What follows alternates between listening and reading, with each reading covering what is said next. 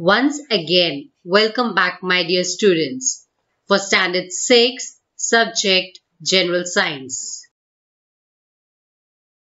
Today we will be doing with Module 2 for Chapter number 7, Nutrition and Diet. My name is Ms. Jagjeet Kaur.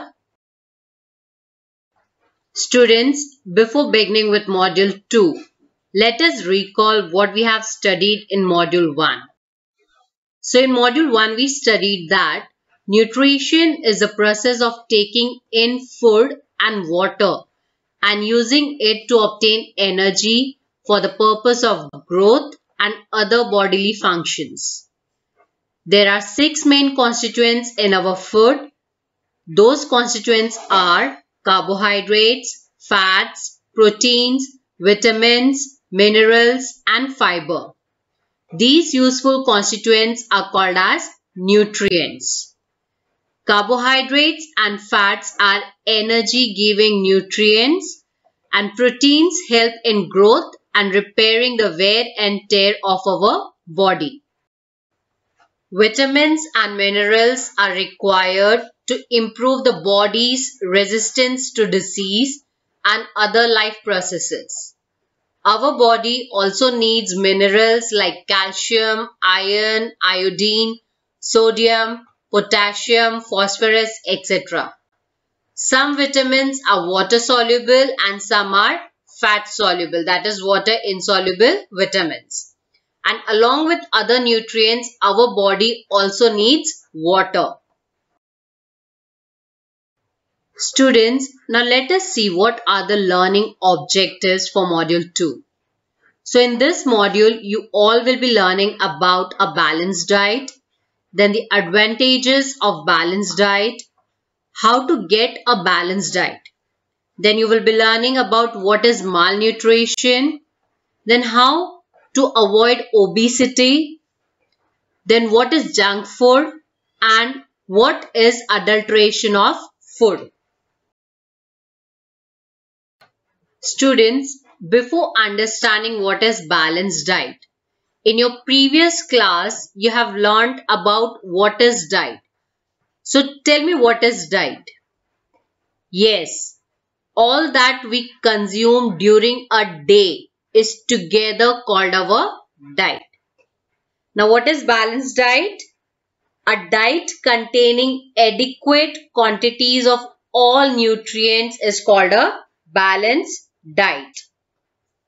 A balanced diet on the right time and a regular exercise keeps our body fit, strong and healthy.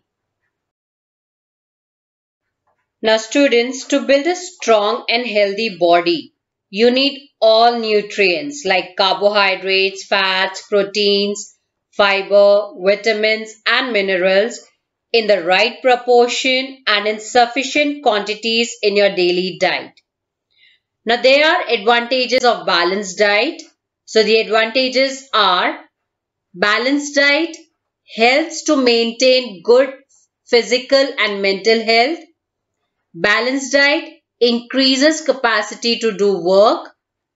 Balanced diet helps in the proper growth of the body, and also balanced diet increases the capacity to fight diseases. Students, now how we can get a balanced diet? Now to ensure that we get a balanced diet from the food we eat, we can make a food pyramid. All food which we eat is classified into various groups, and the space allotted to each group in the pyramid depends upon the proportion in which it should be included in our diet. And students, foods that can be eaten in larger proportion are placed at the bottom of the pyramid, whereas the food that should be the least in our daily diet is placed at the top of the pyramid. So hence, daily one should choose foods from each group according to the space allotted to it in the pyramid. And if we consume food from each group in the right proportion, as shown in the pyramid, we can have a balanced diet. Students, can you recall what trouble do we have to face if we do not get enough fibers from our daily diet? Yes, we may have to face the following troubles if we do not get enough fibers daily. That is weight gain. Weight gain is also called as obesity. Then next is constipation. Then next question, what care must be taken to make sure that fiber is not lost or removed from the food we eat? Yes, we should take the following precautions to make sure that fiber is not lost or removed from the food we eat. That is, our daily diet must include leafy vegetables, cereals, that is whole grains, and sprouts. And we should eat raw fruits along with their skins. Students, you know that along with all the other nutrients, an adequate amount of water is also required for the proper functioning of the body. We must consume plenty of water regularly and also drink some milk, buttermilk, lemon juice, sherbets, fruit juices, etc. Now, what is malnutrition? Malnutrition occurs when all the nutrients that the body needs are not obtained in the proper proportions from the diet. And students, this happens when a person does not get sufficient food or when the diet is not balanced. And this results in reduced weight, improper growth, and decreased capacity to fight against diseases. And also, if we consume excess amount of nutrients, it will result in overnutrition. Now students, use your brain power and choose a balanced diet for one day according to your preferences. Yes, the balanced diet should include breakfast, lunch and dinner. So yes, in breakfast, you can have oats, milk, egg, apple. And for lunch, you can have roti or chapati, any vegetables, sprouts, meat, yogurt, rice, dal. And for dinner, you can have bhakri, any vegetable and salad. Students, now what is junk food? Foods which do not supply all the necessary nutrients are known as junk foods. Example, chocolates, noodles, burgers, pizzas, chips, bottled soft drinks, attractively packaged snacks, as also ready fried foodstuffs available in the market such as vadas, pakoras, etc. are very tasty and we like them very much. However, these foodstuffs contain refined flour, sugar, oil in large proportions. When refined flour is made from wheat or when sugar is made from sugarcane, many nutrients in the wheat or sugarcane are lost in the process. Hence, all we get from these foods is energy and our hunger is satisfied. But our nutritional requirement is not fulfilled. And naturally, if we eat a lot of junk foods, we will get insufficient quantities of the items from other food groups. If this happens frequently, our body soon experiences a shortage of proteins, vitamins and minerals, and that may lead to malnutrition. And junk food, if eaten frequently, also causes obesity. Obesity is not good for our health. Now students, how to avoid obesity? Now there are some do's and don'ts by which you can avoid obesity. So we'll see first the do's which you are supposed to do to avoid obesity. That is, you should always have a balanced diet. You should always eat cereals, fruits and vegetables along with their skins. And you should use bicycle for traveling whenever possible. And you should exercise daily. And what you are not supposed to do is that you should not eat junk foods or pre-cooked or packaged foods. You should not eat if you're not hungry. And you should not use motor vehicles for traveling a short distance. And also you should not watch TV while eating. Now let us understand about adulteration of food. Now students, in order to earn more profits, sometimes cheaper substances of poor quality are mixed with foodstuffs. These substances are called as adulterants, and the process of adding them to the foodstuffs is called as adulteration of food. And adulterated food is unhealthy and harmful to the body, and hence adulterated food is unfit for consumption. Adulterants may even be toxic to health. Toxic means harmful.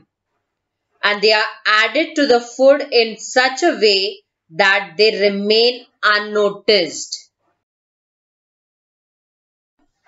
Now let us see some common adulterants added to the food materials. Now in rice, the adulterants added are small white stones. In peanuts, reddish pebbles or stones are being added as adulterants. Milk, in milk, adulterants added are water, chemicals like urea, starch. In chili powder, adulterants added are brick powder, powdered pumpkin. And in peppercorn, the adulterants added are papaya seeds.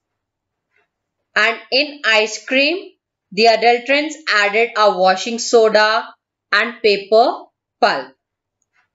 Now students, you have to always remember that adulteration of food is a crime. Do not eat adulterated foods.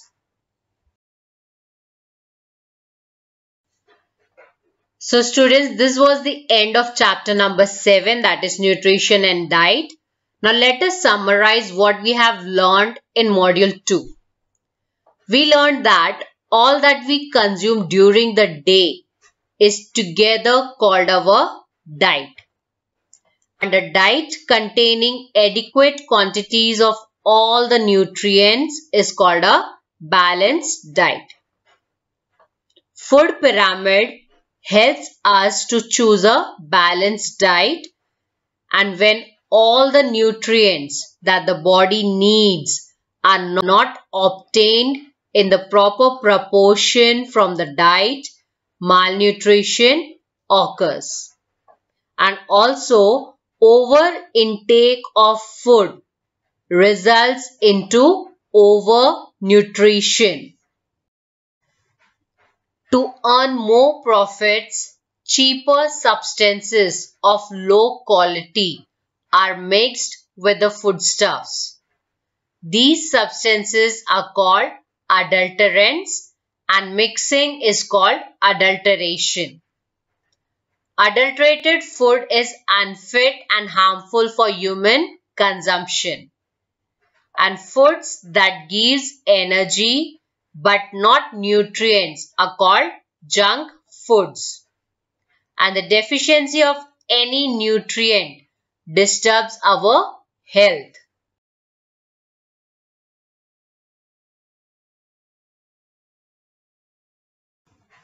Now students, here is a homework for you all. So the first question for your homework is fill in the blanks. The first fill in the blank is, if a person's diet exceeds his needs, then it is called dash. So what it is called?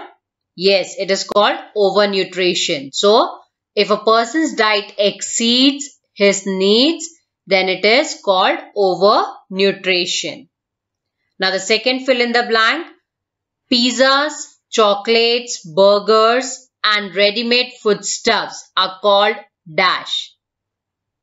Yes, pizzas, chocolates, burgers and ready-made foodstuffs are called junk foods.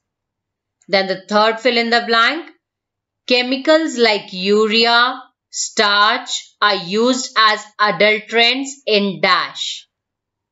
Yes, like urea, starch are used as adulterants in milk. Now the second question for your homework is, you have to underline the correct word.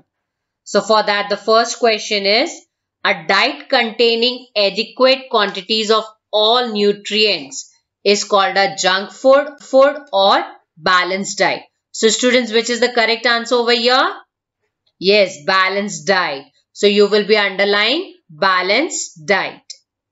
Then the second question, adulterants are cheaper substances of poor quality which are added to food items to increase or decrease the quantity and not the quality.